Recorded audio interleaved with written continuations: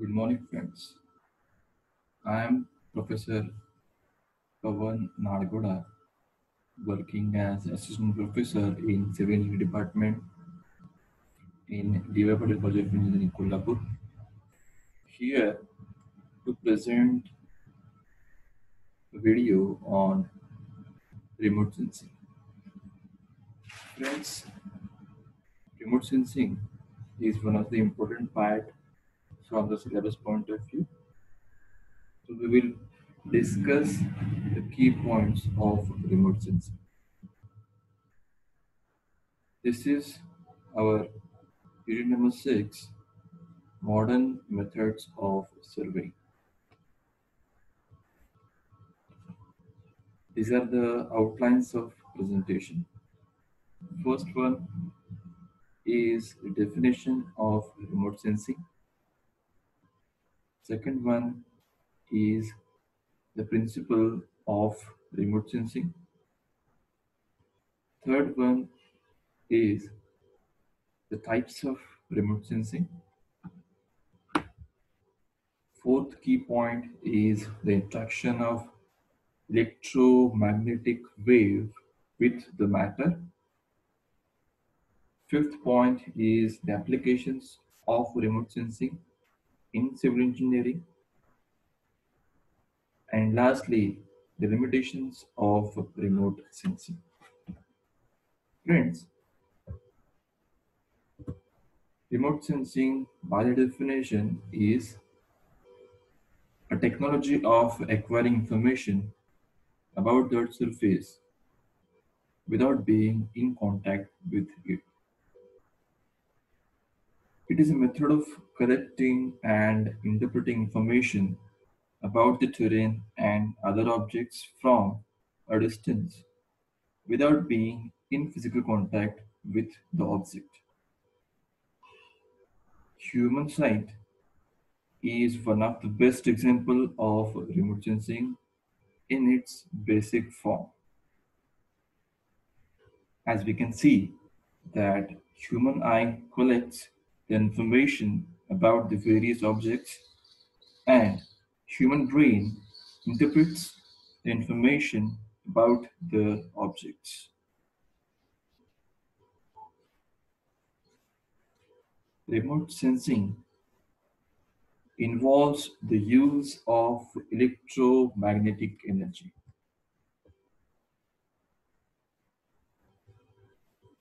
In the PPT, you can see an electromagnetic spectrum, which is one of the form of energy which moves from velocity of light.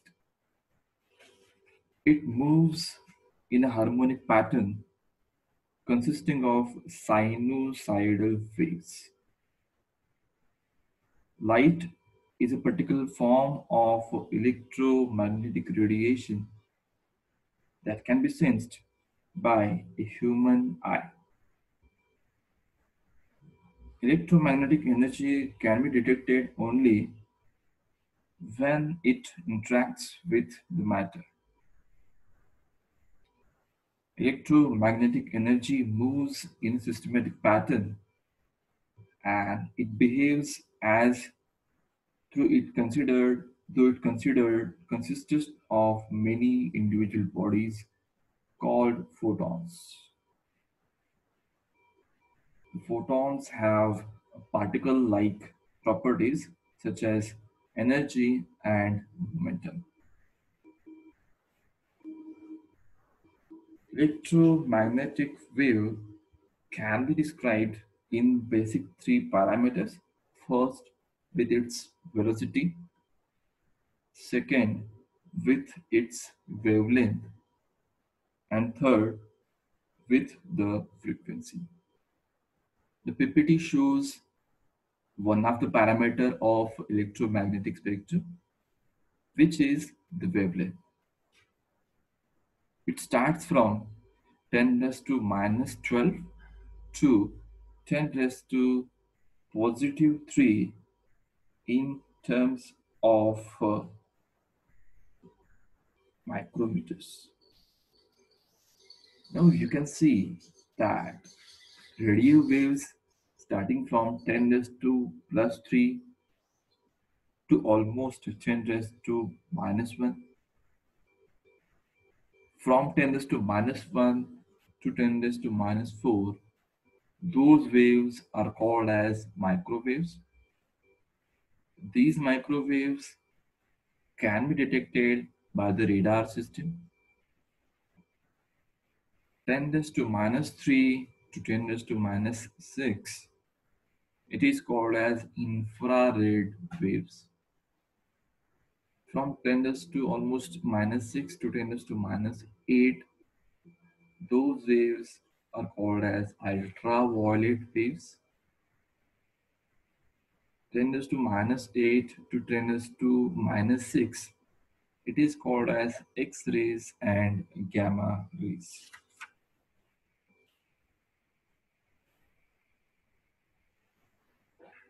The wavelengths corresponding to atmospheric windows are used in remote sensing to acquire good images.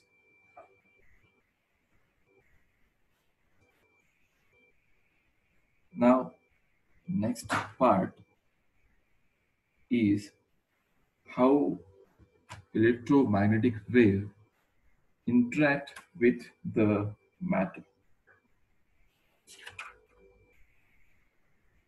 When electromagnetic radiation strikes the matter or the Earth's surface, it is called as incident radiation. That matter may be solid, liquid, or in a gaseous form. When electromagnetic radiation strikes the matter, there is interaction between the two. This interaction may change various characteristics of incident radiation, such as intensity, direction, wavelength, polarization, and phase.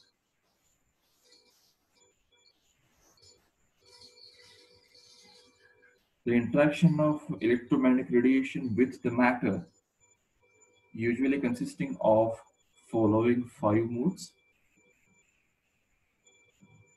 First is transmission, second is absorption, third is emission, fourth is scattering, and fifth one is reflection. Let us start from the source, electromagnetic source. The incident energy will strike on the matter. Some part may get transmitted through the matter. So transmission is that component of incident radiation which passes through the matter. The velocity of electromagnetic radiation changes in the matter depending upon the density of medium. The change in the velocity is measured in terms of index of refraction. Second one, absorption. One ray interacts with the matter. Some of the rays or the energy can be absorbed by the matter or Earth's surface. So absorption is that component of incident radiation which is absorbed by the matter. This absorbed energy will be ultimately used in heating of the matter. Third one is emission. Emission of the energy is emitted by the matter or the Earth's surface.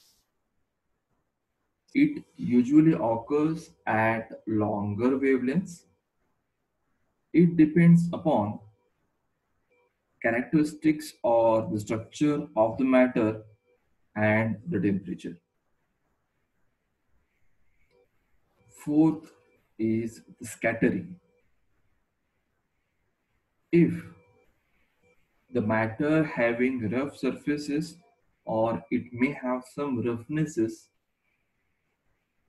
comparable to the wavelengths of incident energy, it may cause the scattering. Light waves are scattered in the atmosphere by molecules and particles which have sizes comparable to the dimensions of wavelength of light.